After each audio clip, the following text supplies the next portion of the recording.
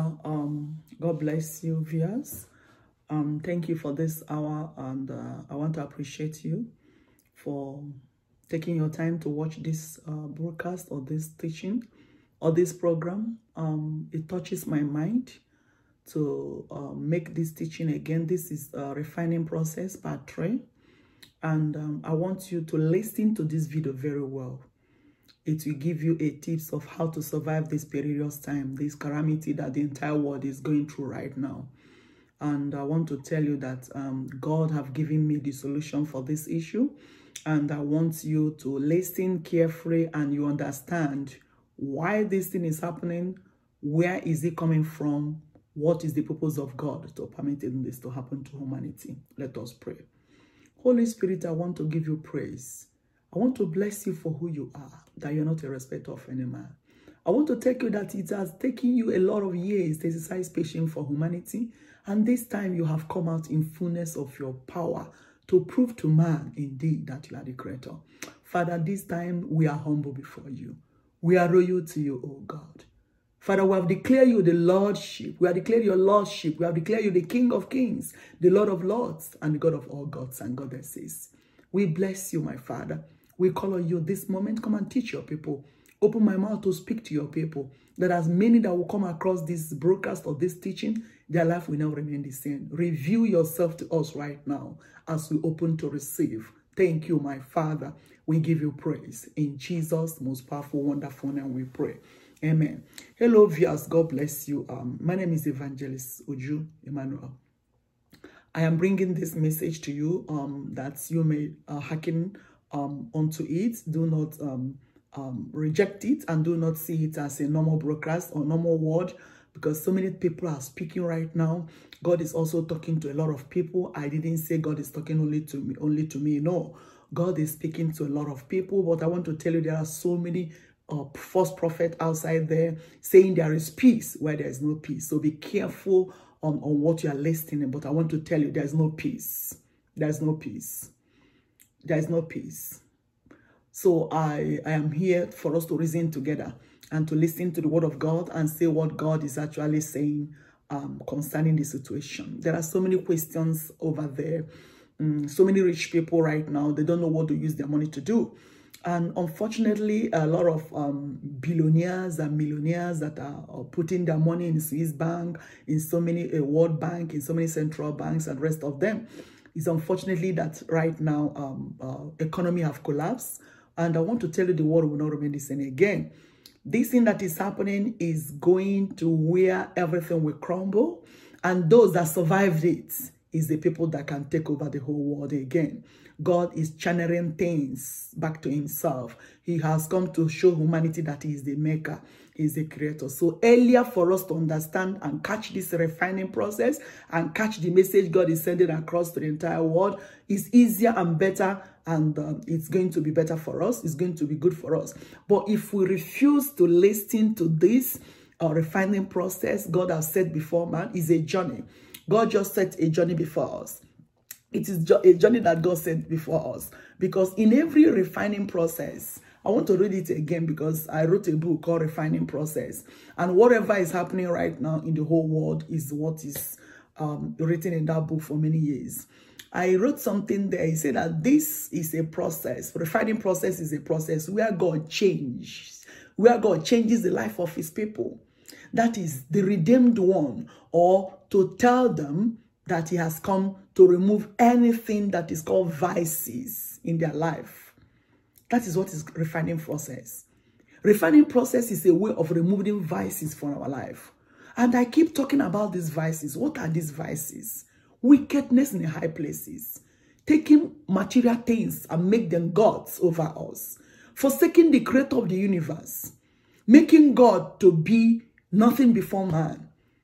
Putting God away from the laws and cultures and religions of this world.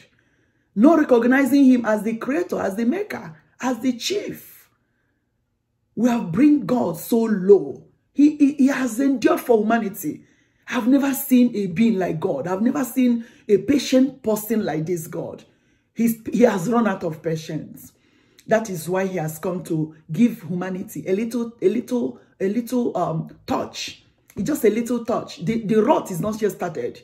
This is just to prick our ear, just to wipe, to twist our ear. Just a little that he's releasing right now. The man is coming. When I was praying on this matter, I said, tell the world that the man is coming. This is a little to call us back. If we can, say yes, Lord. So he's calling, he's hitting. Humanity, come back. Humanity, come back. I'm here to refine you. I'm here to remove vices. I'm here to remove unwanted things. I'm here to remove those things that have carried you away. I'm here to change you. I'm here to bring you back to myself. This is not talking about religion right now. It's not talking about I'm a Christian, I'm a Muslim, I'm a Buddhist. All souls belong to God. We are all children of Almighty God. So this is not the time to practice your religion. It's a time to look for Almighty where he is. Seek him. There's a difference between asking, knocking, and seeking. When you talk of seeking, you have to research. You have to look. You have to struggle. You have to fight to be able to seek and be able to get. Because something that have to be seek is something that is hidden. So God has hid himself. He wants humanity to seek for him right now. He's been seeking for us all this while. We doesn't give attention. We are on our own way. But this time, he wants to bring us out of our own way, to follow his own way, where he found him, where he hid himself. So he has hid himself. He's now calling on humanity, seek me, seek me. So it is time to seek for him. And that is why he shut everything down and said, let humanity seek me. It is my turn. So this is the time to seek God. And why did he want us to seek him? He wants to remove vices. He wants to remove unwanted thing in us. Honestly, humanity is rotten. Look at what is happening. Look at wickedness in the high places. So because we are rotten, he wants to change us. It's for our own good. He's not a wicked God. He's a loving God. This is the best thing he can do for humanity. He's the highest way to bring us close, to bring us back. He's a beckoning. He's calling on his people. Come back, sinners. Come back to the world. Come back to grow worldwide. Come back, every human being. Families, come back. Individual, come back. Society, come back. Organization, come back. Celebrities, come back. Religious leaders, come back. Community leaders, come back. Political leaders, come back. Every humanity, mother, father, children, come back. Youths, seniors, come back to him. It's his own time. So he says he has come to refine us. So refining process is a way to get something better for the product, for the material. So it can be qualified to be sampled as a product. So in this sampling, before God will sample us, before he will make use of us, he will first of all remove vices. As I said earlier in the first teaching, crude oil, you refine it, you get petrol. So God wants to remove every vices that have been a problem to us. We have used, so many vices have blocked us. So many vices have shut us down. So God wants to remove the vices out of us. And the only way to remove these vices is this calamity. Look at what he said in Zechariah verse 13. I'm still in verse 5. Then, but he will say, I am no prophet. I am a farmer. For a man taught me to keep cattle from my youth. What is God doing there? You have to watch the first part, second part, and the third part so you understand it.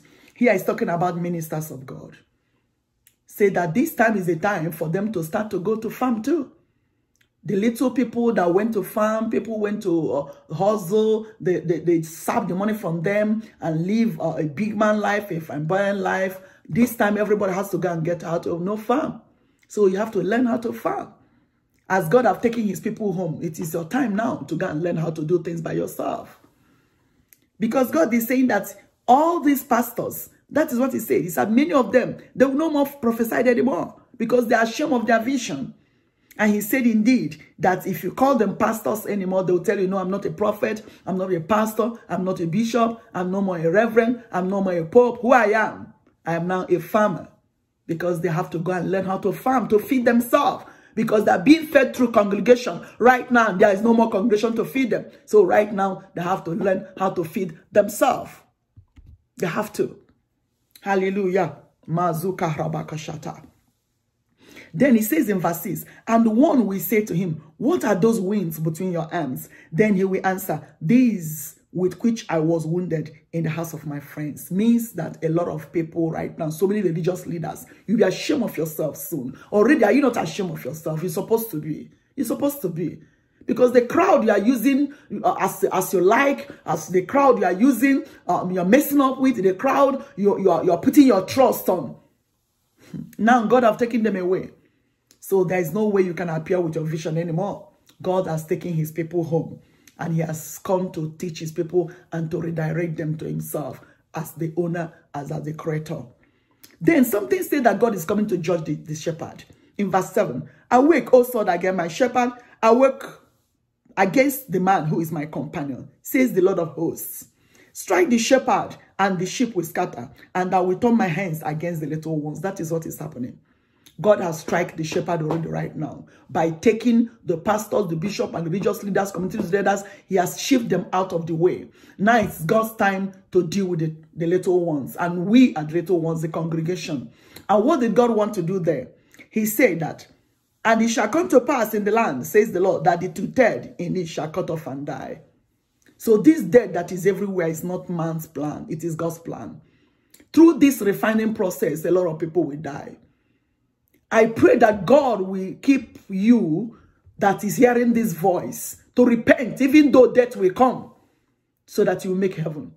This is not the time people will be afraid of death. This is time of repenting. In case if the death catch you, you will go and rest and sleep and waiting for the day the rapture will take place. The day the dead will arise those in Christ.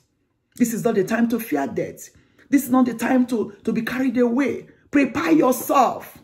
Prepare yourself. And let this calamity be a way of preparation for you. Let it be a time to refine you, to reshape you. Because in the midst of this, after this, the next that is about to happen is going to be worse than this. I want to tell you that God is using this refining process to prepare the church of God for the great tribulation that is about to come.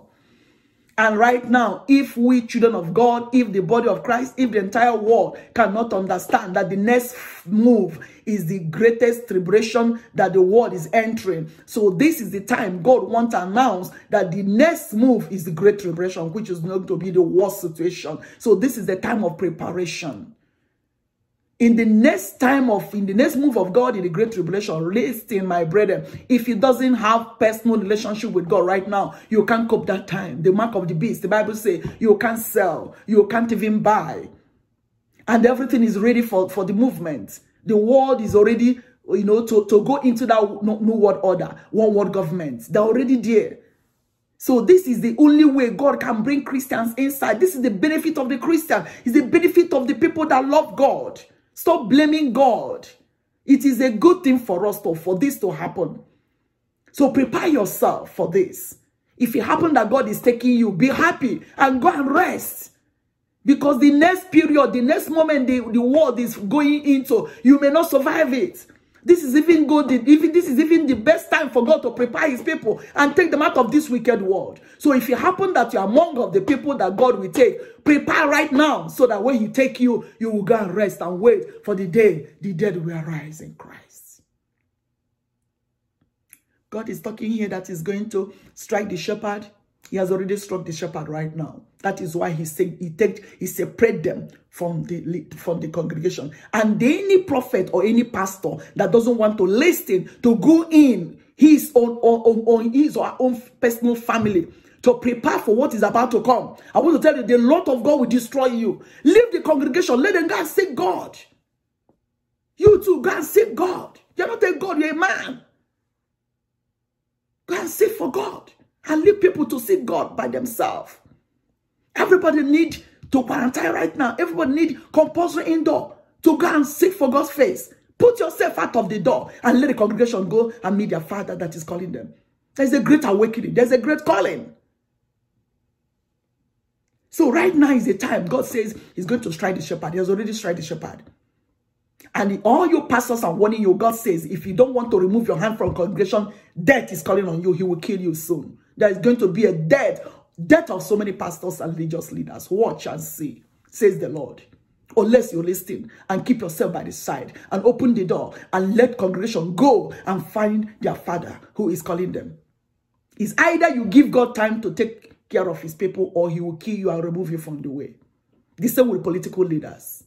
It's either you bring your nation, dedicate your nation to Jehovah God Almighty, or the Lord will take you away and bring the people that are going to recognize him. For the earth is about to mourn. This is the beginning. It has not started, says the Lord. Then what happened in verse 8? He said, it shall come to pass in all the land, says the Lord, that 1/3 in it shall cut off and die. That is why death is everywhere right now with this pandemic. Then this verse said, and 1/3 shall be left in it, and that will bring the 1/3 to the fire. So people that are dying right now without Christ is the worst that can happen to them. So this is why it's a great awakening, it's a great calling, it's a great calling, it's a great calling. Whoever you are, irrespective of whoever you are, get up.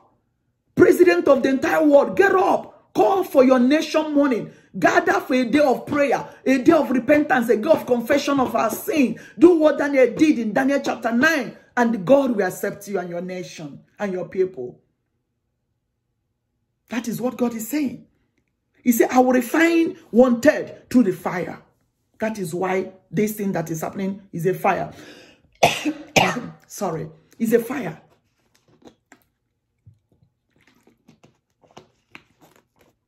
Sorry about that. It's a fire. Fire is taking place right now. God is refining his people.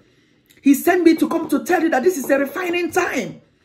Those things you can't do away with, learn how to do away with them. Those fashion you cannot stand, just begin to stand them.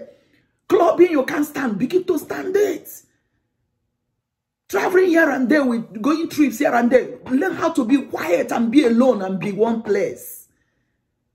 Fornication you cannot stand with, learn how to stand without fornication, without smoking, without drinking. Begin to learn how to stop those things. Stealing, 419, all the killings, kidnapping. Learn how to stop them right now. It is time to stop.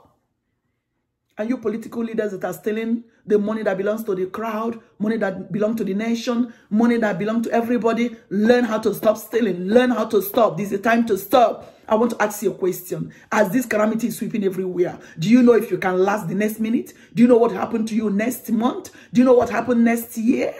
Are you sure you're going to be alive to eat those millions and billions you are keeping for yourself and your generation? Do you think your generation can even stand or live to see the money you are keeping? Bring God money out. It is time of repentance. Go and bring all those money out. Share it to the poor people. Ask God to forgive you. If God will have mercy on you, bring out those billions and trillions. Government of this world, bring out the money. Share it out and give people.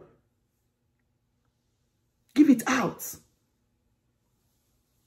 That is what Solomon said, vanity upon vanities. Everything on this world is going to end. The Minister of Finance in that is handling the economy in the Germany, he committed suicide. Sorry. He committed suicide because he saw where the earth is going. That the economy of this world cannot be fixed. Because he's an economist. He has weighed and found the economy of this world wanted. He decided to take his own life. He gave his life out. Unfortunately, I'm sorry for him. May God have mercy upon him. If such learned people, full of knowledge, those that have studied the world economy, those that are handling world economy, if he has studied the way things is going and he concluded that it's not going to be restored, it's not going to be fixed back, let me take my life, I don't want to see the end of this. He killed himself. What about you? How many do you still have? How much do you still hope on? You that hope on your wealth, I'm sorry. Economy is crumbling. I don't know how much will remain for you at the end of this. It's a refining process. What is that thing you cannot do with that? What is that in everyday market? Without everyday market, you cannot survive. You cannot feed your family. Now there's no market. You find out your family will survive. Everybody call on God. He has solution. He said, I will refine the 1/3 after I finish killing the people I'm killing. So as this death is going on right now, as this pandemic is spreading, people are dying every day. The number is keep jumping up. And God is still saying that He's using that to refine the world. And as He's saying that I will refine them, say, I will refine them as silver is refined. You know how silver is being refined in the fire? And I will test them as gold is tested. Do you know how gold is being tested? So that is what is going on into the entire world right now. It's not a laughing matter. It's not a joke. It's a serious matter. God is refining His people. That thing you can't do away with, that is what is taken away from you. That lifestyle you can't live without, that is what is taken away from you. That condition you cannot manage, He's taking it away. That vices that is all over you, he's refining, He's taking it away. He's touching lives.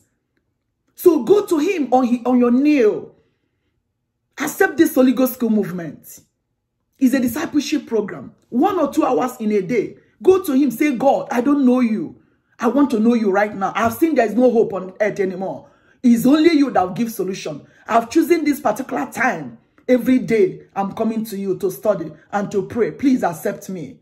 I don't know where else to run to. I am your daughter. I'm your son. You are my father. I am back as a prodigal son. Please, as a prodigal daughter, accept me back and enter me with your covenant.